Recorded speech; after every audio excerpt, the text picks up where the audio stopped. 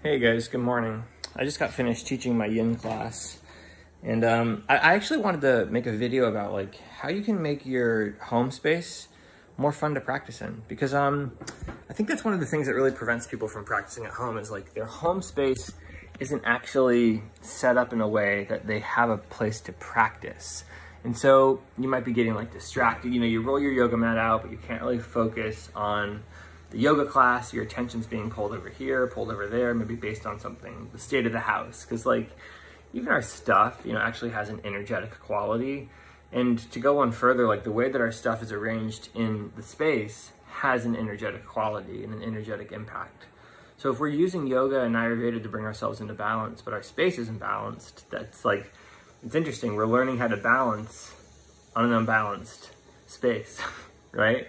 Like in theater, sometimes we would perform on a raked stage, which meant the stage was angled this way. And you have to learn how to find equilibrium on that. So the body's very good at finding equilibrium. The mind is always going to search for equilibrium, and it's going to do so to try to match the environment it's in. So you may be in a state of equilibrium with your chaotic space. That could be one thing that's happening. Other people, you know, it's just a matter of like, how do you want to use it? And I'm not, you guys, I'm not an expert on like space or what do you call feng shui or anything like that. But there's just a couple things that I've noticed that have been really helpful for me to get more into the spirit of an at-home practice. One of them is like placing little deities and like around and ritualizing the space. So I've got like baby Krishna there. I lit some Palo Santo this morning. I lit a candle and put it there, and like, again, energetic impact, energetic effect. I like to have a lot of space around my yoga mat. So that way, if I have to like reach my arms, you know, forward off the mat, I have space. If I need to reach out side to side, I'm not gonna hit a wall. You know, when I was in my New York City apartment, it was a lot harder to find a spot in the apartment where I could do that, where I could have my full reach space during a yoga class. But I gotta say, it's just one of the things that's made the practice feel a lot easier and more accessible and more exciting to do.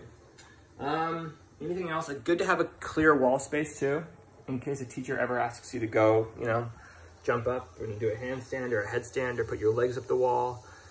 Again, I have this big wall. I've specifically chosen not to put anything there for that reason. But for you, it might be a smaller portion of wall, but you know that's where you go when you're asked to go put your legs up the wall. It'd be great if too you could like, you have room to spread your legs into a straddle.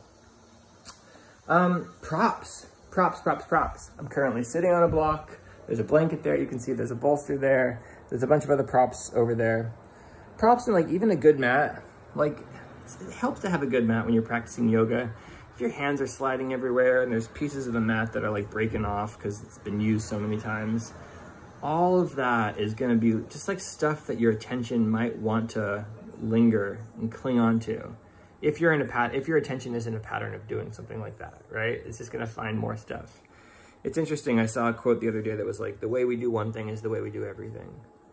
And so the way that you're doing your at-home practice is the way that you're doing a lot of other things in your life too.